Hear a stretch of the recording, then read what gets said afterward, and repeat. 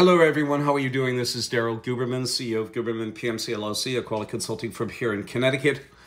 This video today is very important. I'm going to be getting more in-depth in it as the days progress. We have some good people that do a lot of investigative work for us. Breaking news. Boeing's new CEO, Robert Ortberg, stepped down from Collins Aerospace in 2021. Why?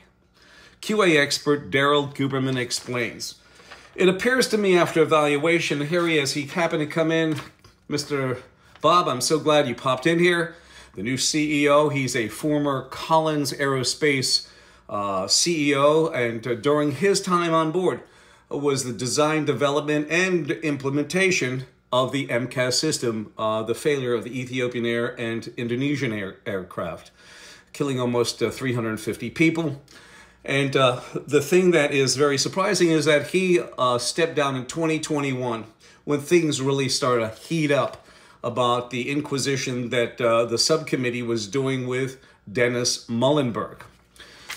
I was at the meeting in Washington concerning the whistleblower. We've got documentation that there we go, I apologize. We have documentation that really actually corroborates what Sam Salapur is saying about the 777, 787 Boeing design issues. And what's even worse is that Boeing allowed their suppliers through an AS9100 certificate, as long as it's accredited by ANSI ANAP in 2002, to just send in your certificate, send in your parts, we don't have to come visit you. These are the three federal agencies that sit, and there's more, but these are the three topical and major federal agencies that are looking into Boeing. You have Boeing sitting there too, of course, with David Calhoun on this side of the world. And you have the DHS, DOJ, and you also have the FAA. They also pay a fee into ANSI ANAP for services rendered, so to speak. And I find it absolutely deplorable, don't you, ladies and gentlemen, that you have federal agencies that are paying a fee and also paying a fee to services rendered by ANSI ANAP. On top of it, they pay a fee to be a member on the accreditation body that Boeing forces down their manufacturers' throats and suppliers. Let me just tell you in brief. 2002 in April, Boeing formed an alliance with the Performance Review Institute, which is for NADCAP, special processes, heat treat welding, etc. 7 months prior to that was 9/11, and they were supposed to be making 500 plus ships that year. Instead, they felt that it was going to be cut back to 400, and that they were going to have to lay off 20 to 30,000 employees. So you have the factor that April, 7 months later, they came out with the Performance Review Institute for NADCAP special processes. Just a couple months later in July, they came out with a supplier bulletin that stated that if you are ANSI ANAP accredited, as long as it's AS9100, send in your cert, send in your parts, we don't have to come visit you. That was also the case with the special processes. Boeing sits on ANSI ANAP's board that grants, suspends, and withdraws certification. They also mandate it on their supplier portal. Okay, and also, of course, on that supplier bulletin. Let's go through this. You have the American National Standards Institute, which is a private, not-for-profit, non-governmental corporation that has federal agencies and corporations on board. You have the factor that ANSI took over complete control over ANAP in 2018, and during 2015 to 2021, they were controlled and manipulated by Communist China because China was handed over leadership of the International Accreditation Forum, which was founded by ANSI. That's the founding father of the IAF, along with the affiliate ANAP. They are underwriters for the IAF, which means they take all legal responsibilities for both systematic and also product failures. You've got that, ladies and gentlemen.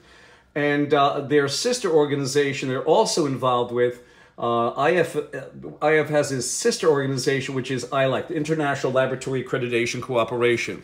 This shows you, without a doubt, I'm not lying, that ANSI is the founder of the IF, with ANAP being its affiliate owner of the IF, and they are both, again, they are the underwriters for IAF and ILAC. There you go. Here's a candid picture of Mr. Dennis Muhlenberg from October 30th, 2019, when he was being inquisitioned by the subcommittee.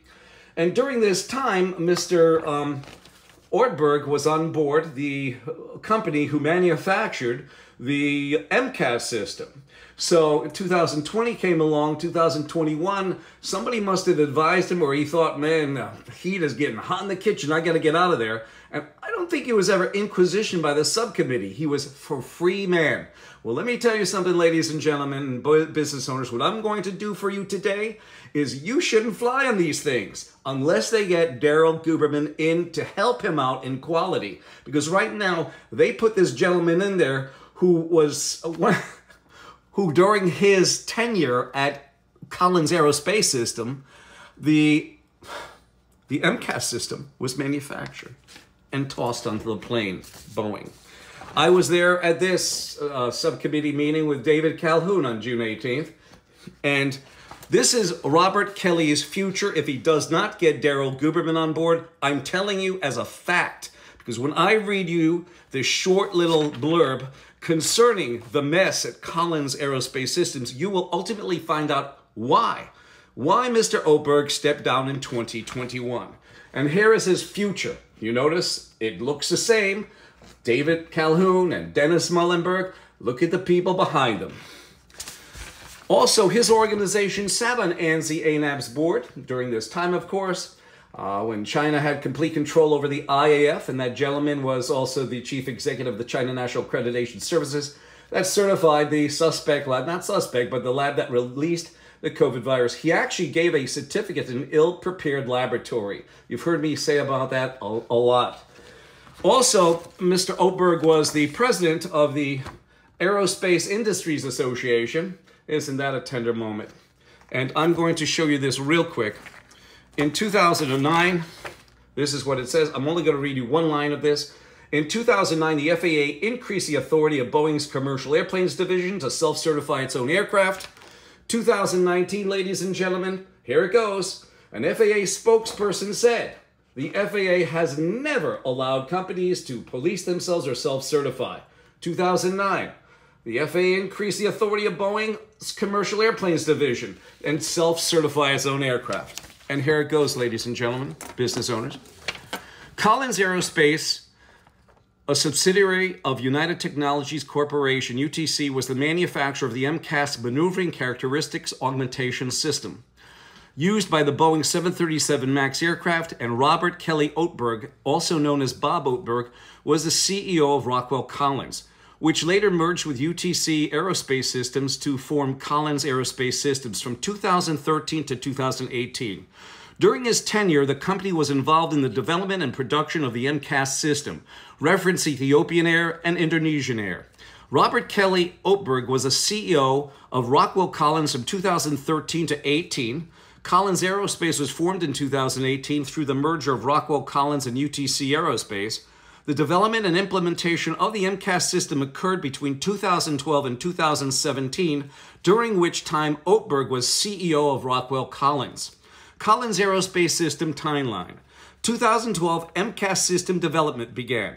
2013, Robert Kelly Ortberg became CEO of Rockwell Collins. 2017, M.KHAN system implementation completed. 2018, Rockwell Collins merged with UTC Aerospace Systems to form Collins Aerospace Systems with Ortberg as CEO until 2018.